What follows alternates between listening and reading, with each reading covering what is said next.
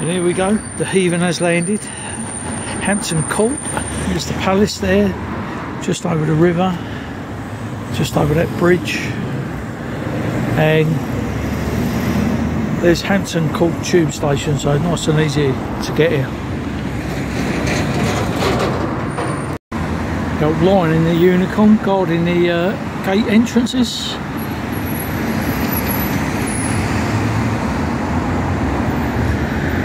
There's Blakey from on the buses down there.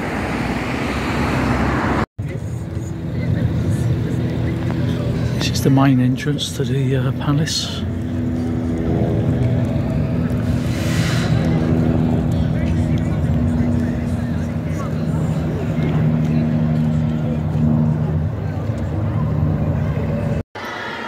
This is called the base court here.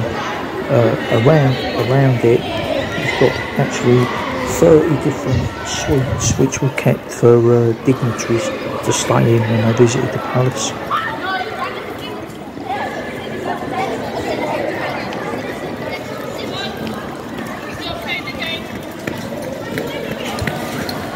This is the first courtyard entrance.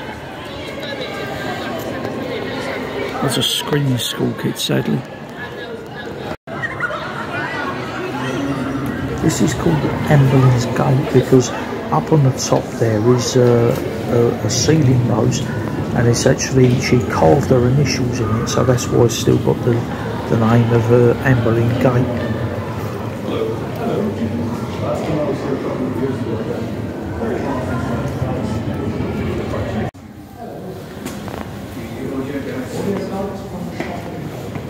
These are the steps up to the Henry VIII apartments.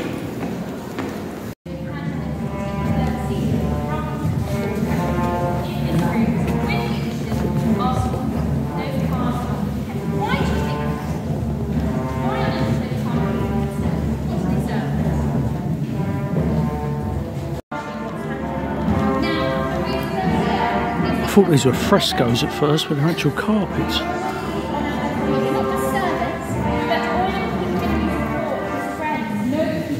Somebody's always watching you, someone's always listening. How's the person next to you? Safety is start.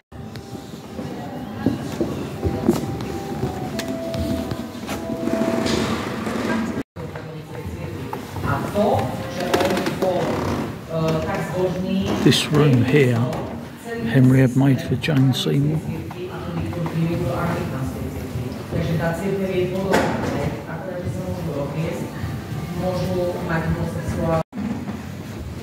Funny when you look at him, and he's a huge stature, and you think how he's evolved now. He's a euphemism for a drug deal, basically.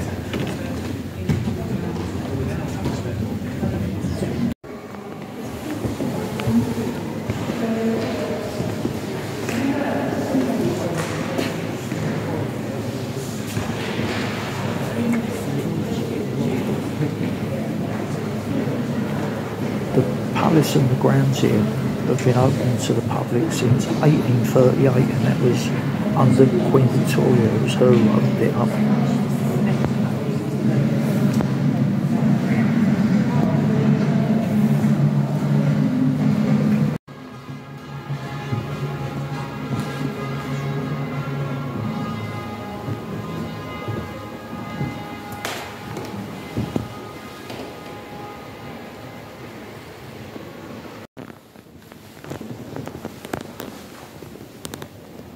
Some might be familiar with the term Hampton for a man's private bits. This is actually from Cockney rhyming slang, Hampton Wick, Dick.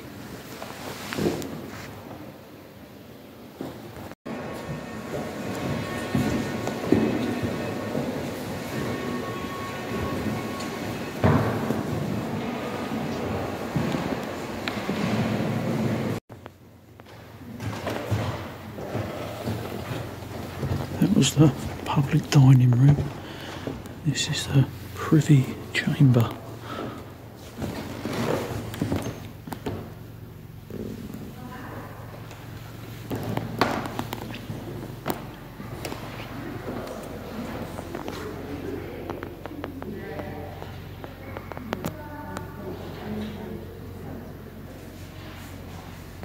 is the drawing room.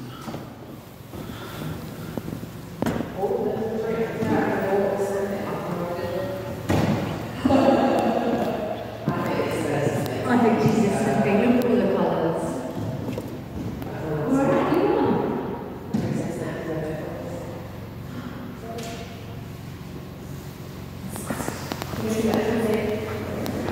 You won that, well done. You're champion. You winner.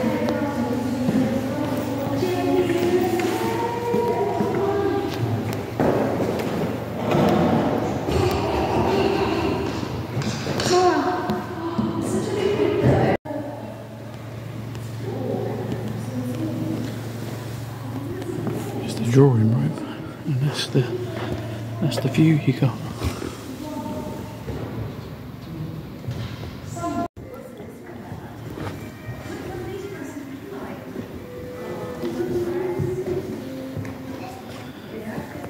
That's where all the magic happens.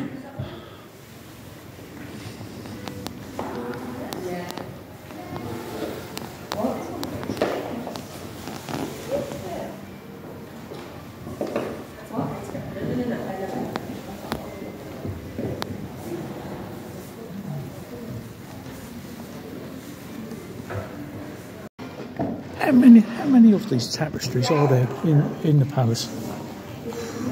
There's a lot, because there's a lot more that aren't on display as well, because they're too delicate. What are you talking about, hundreds? Probably under 100, but they are quite big, so there's quite a few. Yeah. And what would the value then be, any idea? No idea. This is in the gardens outside the palace. Here we go, Kango Man's off again.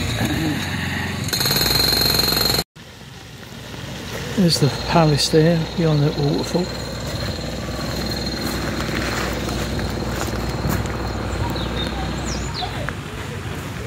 How nice is this?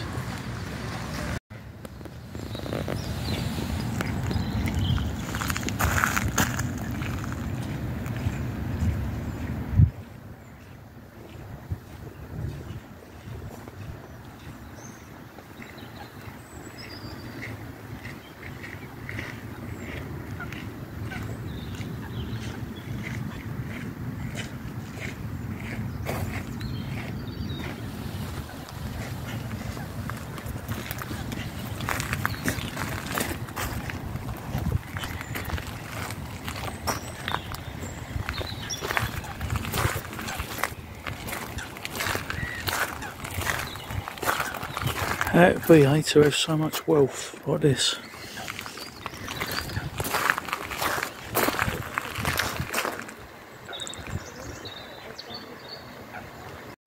Do you know, you can look around at all of this, you can think just how much it cost and the power that you'd have. But then look at today with or King Charles as he's now known. You know, a direct descendant in the same bloodline as this, yet he's been struck down with cancer. He's eaten the best food all his life. He's had the best medical care. He's never had to do a physical job. He's not been on a factory floor or on a building site breathing in horrible dust. And yet he's still been struck down with it. So all this money, all this wealth, it don't count for much when it comes down to things like that.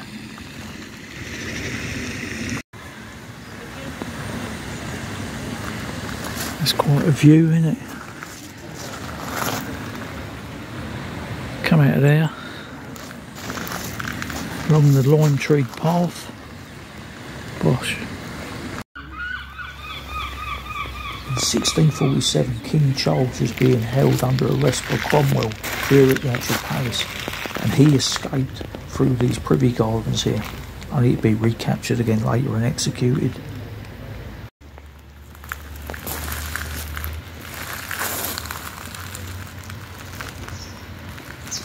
What a lovely place to come and relax after you've just beheaded one of your wives.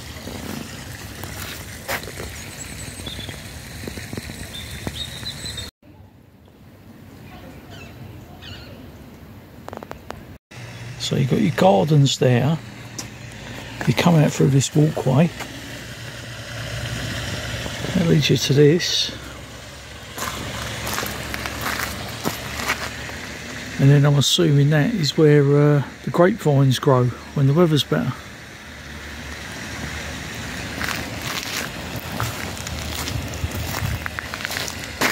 Over there's the big house. Wow. Henry VIII and Catherine Parr married in her priory closet, Hampton Court, on the morning of the 12th of July, 1543.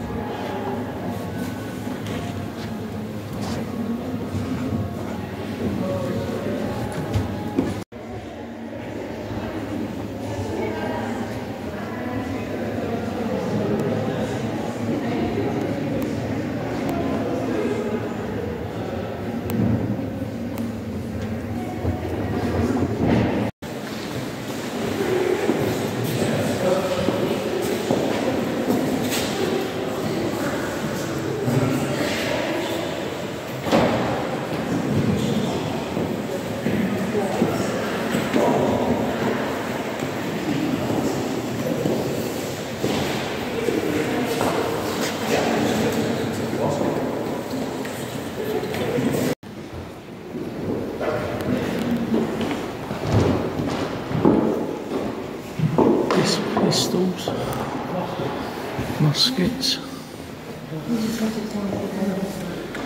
muskets, little pistols, muskets, muskets,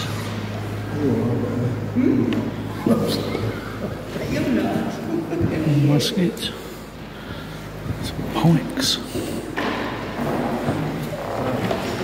Some knives and pikes up there.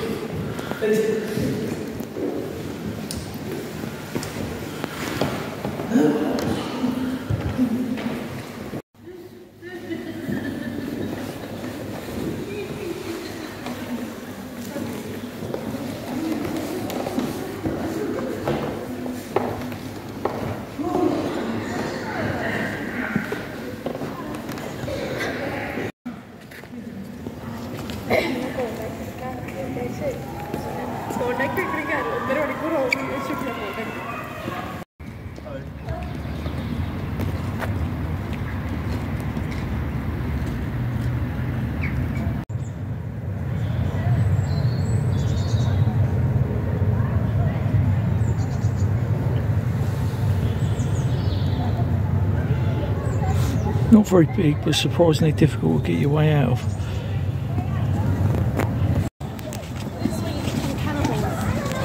All of a sudden the walls come crashing in. You find Indiana Jones. I don't think you